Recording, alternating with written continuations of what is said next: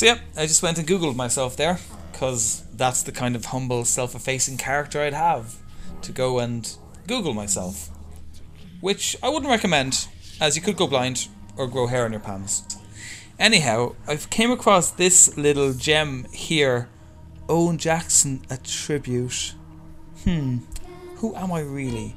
How do I possess such wonderfully flawless and precise, never failing predictions year in, year out? Well, I could not reveal that. That would be like Batman taking off the mask. It's just not right.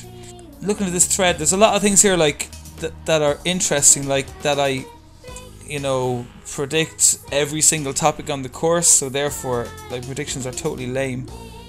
And I'm right almost half the time, like a stopped clock, which is correct twice a day.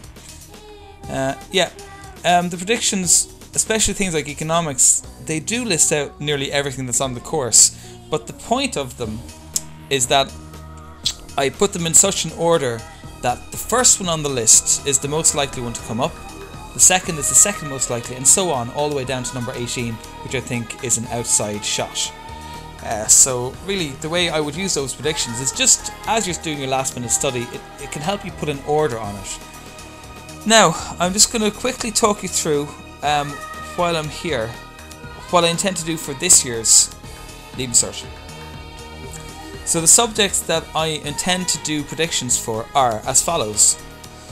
I'll do some for biology, business, geography, English, history, the other history, the later modern history as well, economics, farming, art, music, religion, home ec, physics, chemistry, accounting, classical studies, and ancient biblical Hebrew.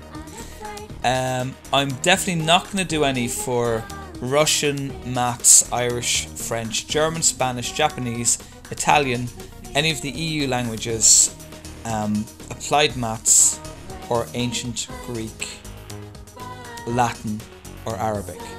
Now, the ones that I may get around to if I get time are physics and chemistry, that combined physics-chemistry subject, metalwork, woodwork, design, communication, graphics, technology, and agricultural economics. If I get time, I might have a crack at those ones, but don't count on it. The ones that I'm definitely doing are the first bunch I mentioned, from biology down as far as ancient biblical Hebrew, those ones.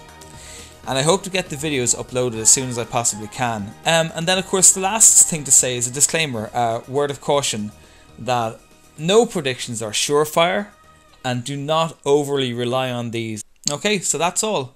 Expect the English video to go online in the next couple of days, and then more to follow. Okay, good luck in your exams.